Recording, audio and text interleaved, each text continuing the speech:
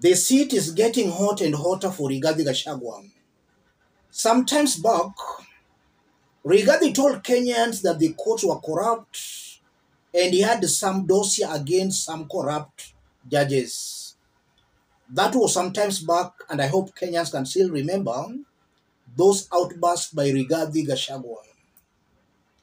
As I talk, it's now emerging that Rigathi Gachagua has run to the courts to block his impending impeachment. The same Rigathi who said the courts were corrupt and that he had a dossier has now run to the same courts. Let's listen to this resident of Nyahururu before we continue. Dennis Ndegwa Dereva, a youth leader and a resident and a Kenyan here in Laikipia County. Today, I have filed a petition against the impeachment, any discussion motion of the parliament against impeachment of the deputy president. We cannot allow the less fortunate, the people who are saying what we want to hear, the people who are working for us, to be impeached unconstitutionally. Impeaching a deputy president in Kenya now weakens the executive, and we will not allow the executive to be weakened. We saw what happened when the CSs were not at work. Now, going to again, we lack a deputy president who was legally appointed and elected by the Kenyans is very unconstitutional, is very unfair to him, and it is even not just to him.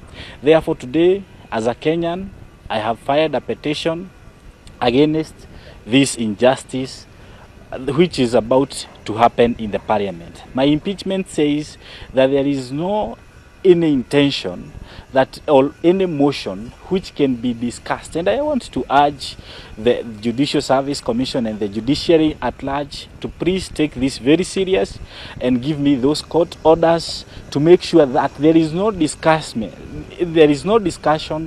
of any impeachment model of the deputy president. We cannot weaken our executive, that parliament wants to exercise its overpower. And the constitution is very clear in Article 150 of the constitution that says for you to impeach the deputy president, it gives the 4 areas that you should check. Parliament should now change from being a political bombastics, from being a political gimmicks, and they should be serious representing us. And we want to say, it is not our will as Kenyans, and it is not my will as a youth of this Republic of Kenya to see these things happening the way they are happening. We will be there and we will fight for justice of this nation to ensure the rule of law and the natural justice occupies everywhere. Yes. Listening to that man, it's very hard to understand what he's trying to say. And I'm seeing a man who does not understand at all what it entails to impeach a deputy president or a president. He's clearly a person being used by some other individuals. He does not understand the whole process of impeaching a deputy president or a president. He's saying he's filing that petition to stop the impeachment.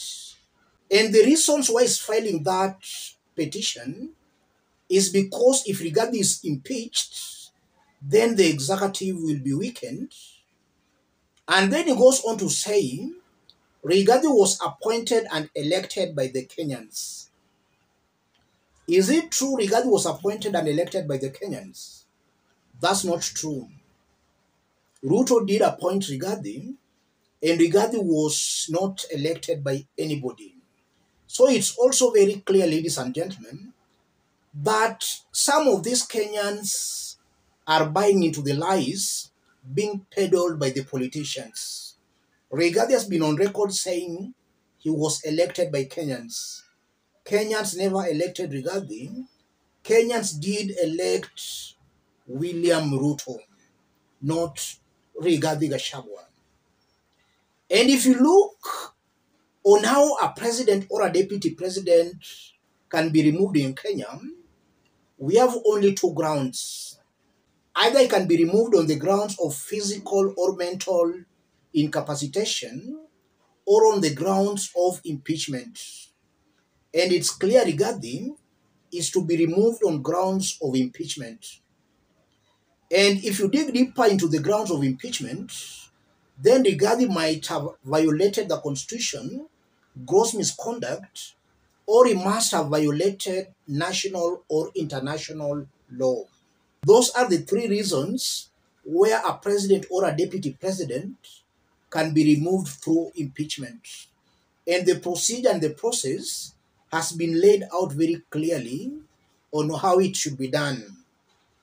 A member of parliament initiates an impeachment motion being supported by a third of all members of parliament. A third of 349, that's about 117. If two-thirds, 233 members of parliament supports that impeachment motion, it moves to the Senate. If two-thirds also supports it in the Senate, then Rigathi stands impeached, he goes home. That's how it should be done, ladies and gentlemen. And now if you look at these new developments, it appears Rigathi Gachagwa's only remaining hope is the court. The same court he did attack very badly. This again exposes that Rigathi is not very smart politically. He's not looking ahead. We have seen Rigathi asking for forgiveness from Uhuru Kenyatta, and some of his allies are now saying Ruto is the person who sent him to attack Uhuru Kenyatta, to attack Raila Odinga, kuweka mitego. And now, I don't know what he will now say about attacking the courts. Did William Ruto send him to attack the courts? So Rigathi has to be very smart politically if he wants to survive. And also some Rigathi Gachagwa's allies are to be arrested. And today they moved to court and they obtained some court orders stopping their arrests.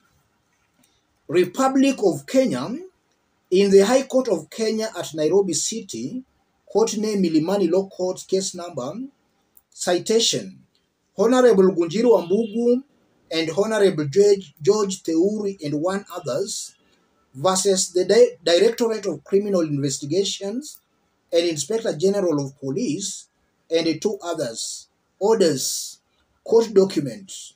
You are seeing the date 27/09/2024 in chambers before I.N. Mugambi, judge. I have read the notice of motion dated 27th September 2024, the certificate of urgency of even date, and the supporting affidavit sworn by Gunjiro Wambugu, and thus issues the following order and directions that pending the bearing.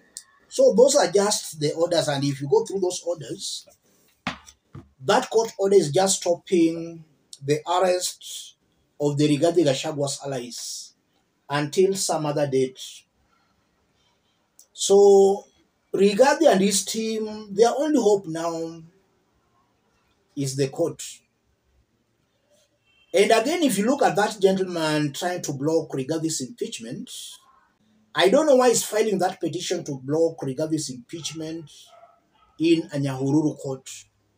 Could it be possible that they have some friendly judges there who they want to use to frustrate the impeachment? And I know an impeachment cannot be stopped by the courts. That's like preempting what the National Assembly and the Senate are going to do. The courts can only come in after maybe the law has not been followed. After Rigathi has been impeached, that's when now the courts can come in to check whether the law was followed. But the courts cannot preempt what the National Assembly or the Senate will do. So the orders they are trying to seek, in my honest opinion, are null and void. Yes, they are null and void. Let me stop it there, ladies and gentlemen. If you are watching us but you have not yet subscribed, subscribe, give the video a like. Any other person watching us outside Kenya, drop a comment, let us know from which part of the globe you are watching us from. The mere fact that Rigathi has now resorted to go to the courts, that's an indication that the seat is becoming hot and hotter, and Rigathi is now seeing his impeachment looming. The best thing Rigathi should do is to resign. If he still buys time, he will be impeached and most definitely will be blocked from contesting for any other seat. Let's meet in our next analysis. Thank you.